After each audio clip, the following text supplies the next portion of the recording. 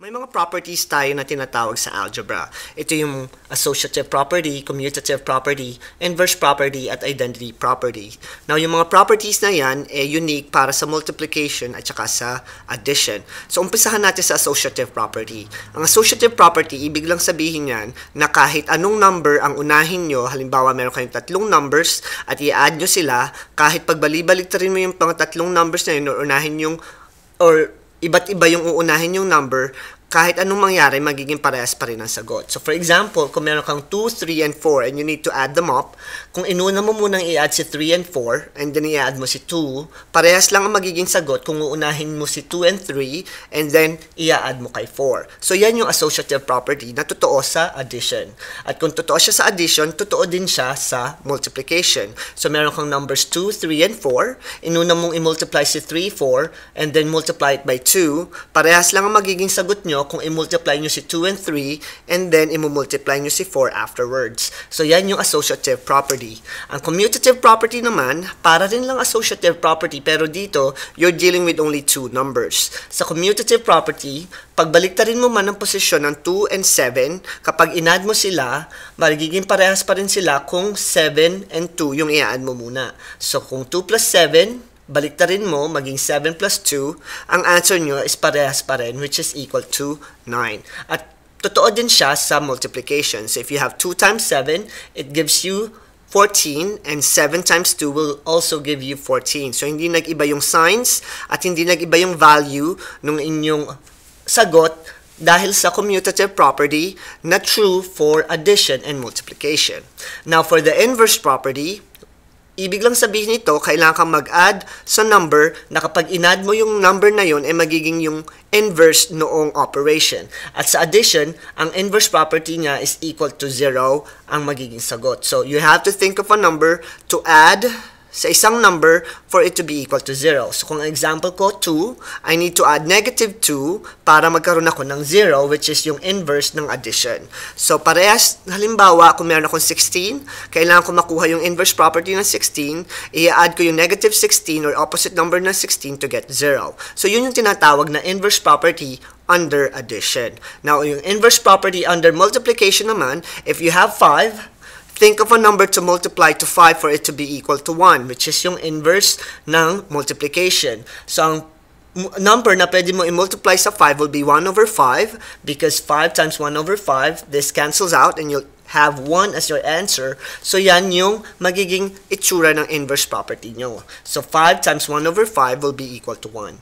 At yung identity property naman, by the property itself, identity, so anong number ang pwede mong i-add or i-multiply sa given number na kung saan yung number na yun pa rin ang magiging sagot. So, kung number 2, halimbawa, meron kang 2, anong number ang i-add mo sa 2 para maging equal to 2? At yun yung 0. So, ito yung identity kasi nag-add ka ng number sa 2, pero ang lumabas is yung 2 pa rin or yung identity niya. So, parehas din na multiplication, kaso iba na nga lang yung numerical value na gagamitin mo. Kung meron kang 5 and you want to find yung 5 para sa sagot nyo, mag-multiply ka ng 1 sa 5, it will still be the same, which is equal to 5. At yan yung tinatawag na identity property under addition at saka multiplication. Now, yung mga properties na nabanggit ko, nagwo-work lang sa addition and multiplication. At hindi siya pwedeng mag-work sa division or sa subtraction. Now, ito pa yung ibang mga properties na kikita nyo sa algebra or sa mathematical operations. Meron tayong distributive property, wherein if you have 2 times 3 plus 4, i-distribute nyo lang si 2 sa 3, which means multiplication, at sa 4, so you'll have 2 times 3 plus 2 times 4. So, magiging parehas lang siya ng sagot. So, halimbawa, in-add nyo si 3 and 4, which is 7. 7 times 2 is 14. At magiging parehas pa rin siya, halimbawa, 2 times 3, which is 6, plus 2 times 4, which is 8. When you add them up, will still be equal to 14. So, yan yung distributive property.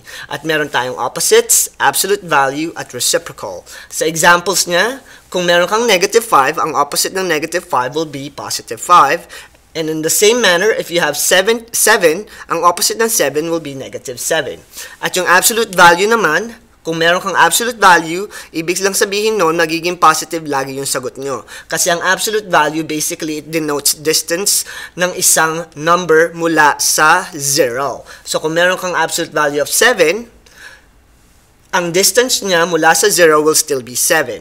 At kung meron kang negative 7, ang distance niya mula sa 0 papuntang 7 will still be 7. Kaya, ang absolute value, ang value mo will always be positive. Now, ang reciprocal naman, yaan yung kabaliktaran ng inyong fraction. So, kung meron kang 2 over 3, ang reciprocal niya will be 3 over 2.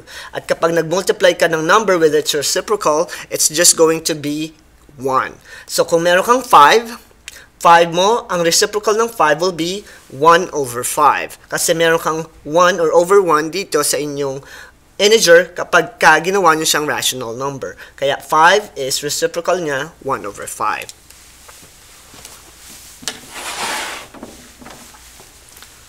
So ngayong napakita ko na sa inyo yung mga properties ng number, gamitin naman natin siya sa pagsagot ng ibang mga algebraic question like these. So let's identify the number property for each equation. So for example, we have 3 parentheses x plus y is equal to 3x plus 3y. Anong property daw ang sinusunod ng problem number 1?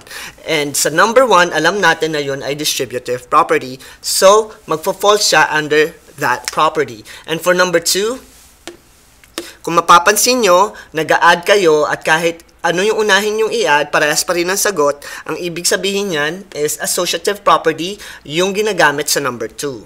At sa number 3 naman, 7 times negative 10 equal to negative times 7. Ito yung commutative naman under multiplication. Kasi nagmumultiply ka, parehas pa rin ang sagot, kahit ano dito sa dalawang numero na to ang unahin mo. At for number 4, we have 5 times 1 over 5, which is 5. So nagmultiply ka ng number sa 5 at ang naging sagot ay yung number pa rin niya. So ito ang magiging identity property. Ang identity property under multiplication. At sa number 5 naman, we have 6 plus negative 6. Nag-add ka sa 6 ng number at ang lumabas niya is yung inverse property ng addition.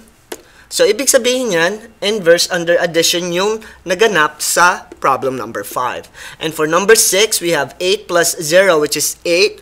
So, nag-add ka dun sa 8 at ang lumabas is 8 pa rin. So, identity property of addition naman yung pinakita dito sa example na to.